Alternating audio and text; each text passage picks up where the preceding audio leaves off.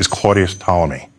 He was an Alexandrian astronomer and mathematician, and he was around at 2nd century AD. He came up with a coherent, complete understanding of the known universe, and he put it all in a book called Almagest.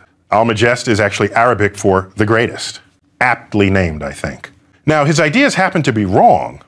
He put the Earth in the middle of the known universe. That's the geocentric model of the cosmos. But when you think about it, that's what the world looks like. Everything orbits Earth. And does it feel like Earth is moving under your feet? No.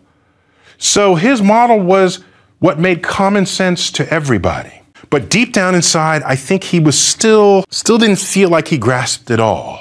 Because he would follow the movements of the planets in the night sky. They would slow down, stop, and then reverse. Call that retrograde.